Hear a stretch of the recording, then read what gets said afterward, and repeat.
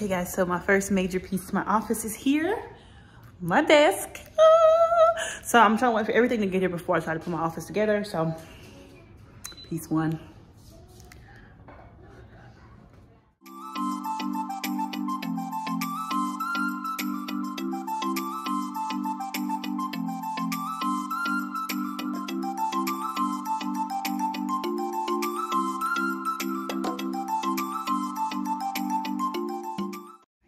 Guys, my chair just got here. That's my desk, and I also got a couple other things to put in here. Let's get started. So the first thing I'm going to do is actually start on my desk. Now, still being conscious of what's happening in the world around me, I'm going to discard of the box, sanitize my hands, and then put the desk together. There it is. So what I'm going to do now is just open the box up, and then you're going to see me sanitize my hands and take all of the pieces out. This is to continue to keep everything as sanitized as I can. As a part of the process, I sanitize, I take things out of the box, put them to the side, discard of the box, come back and sanitize my hands once again. I know it sounds like a lot of sanitizer. It kind of is, but it's something that I feel like I have to do. I don't know, I just don't feel comfortable otherwise. The contents of the box I'm not concerned about because these have been packaged and just been ready to ship out, sitting on shelves for a while. So what's inside the boxes I'm not so concerned about. In addition to that, I always let the things that I have sitting in the boxes wait for a few days. So I normally don't touch the boxes for at least 2 days before I take the contents of them out. I'm not in any big rush unless it's something I need immediately, which this desk wasn't one of those things. Plus I didn't have time to put it together. So now I'm going to sit down, break out these directions, and try to start piecing this thing together.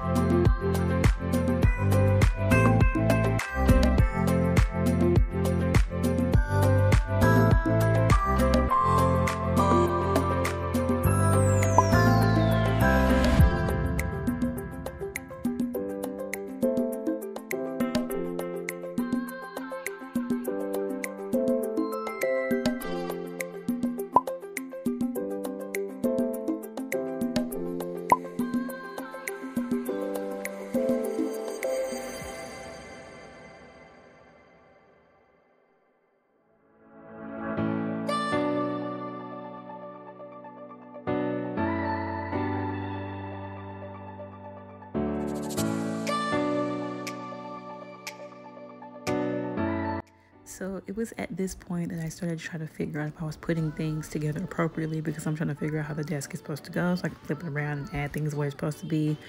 And I had to go over it a couple of times. As you guys saw, I looked a little confused there. I'm going to start to assemble the other part of this L, because this is an L-shaped desk, you guys. And it was complicated if you didn't put the numbers where they go. It's very, very much so lined out in the instructions here, but this is the piece that I got backwards. You're gonna see me make a little face at the end of this section, you guys, of this clip, where I get kind of a grr face going because I actually read it 3 times and I still did it backwards. Now that I got them flipped around, the desk came together exactly how it was supposed to come together, and it's starting to look really good.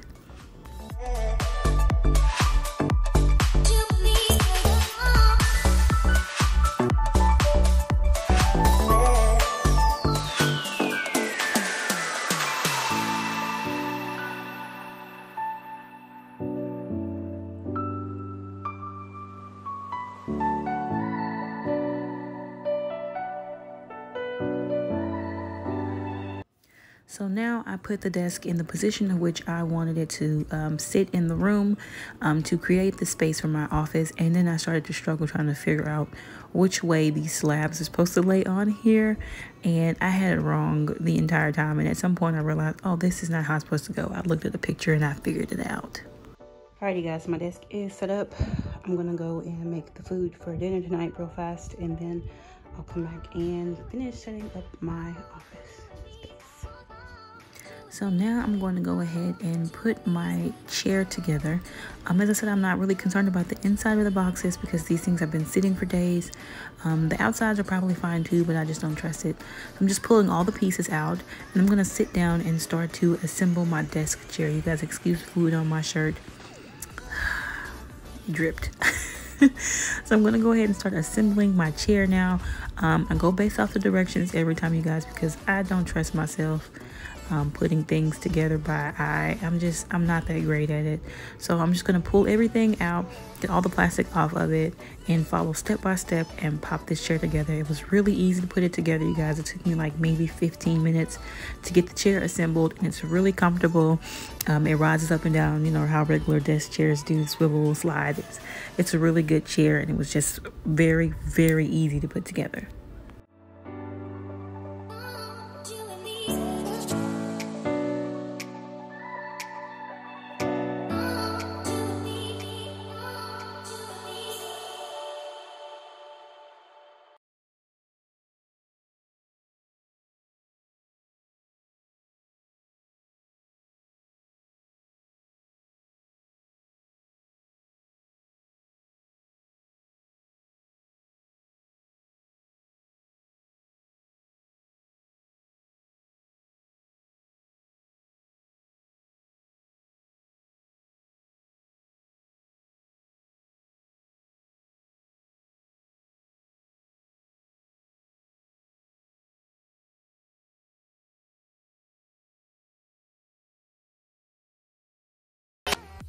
And here is that chair all assembled.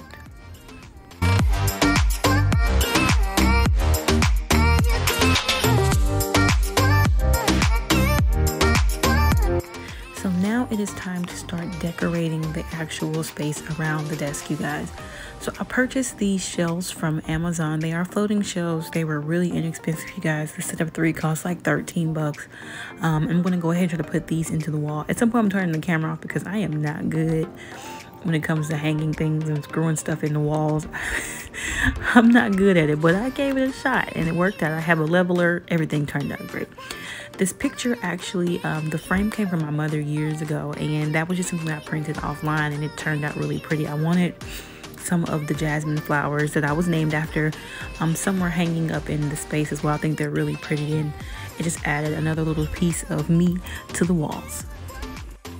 Before I started putting things on the desk, I wanted to make sure that I had it wiped down and disinfected. Everything that I put on here was relatively inexpensive. It came from like the Dollar Tree or something like that, Walmart. Very inexpensive stuff. I wanted to do everything that I could and stick within a budget. All right, guys, I'm going to reach a stopping point for the night because it is getting late. I need to take a shower and go to bed. So there's a couple more things I want to do in here, of course, but I'll do them in the morning. I'll show you guys, and then we'll also do the final reveal then. So I'll see you guys in the morning.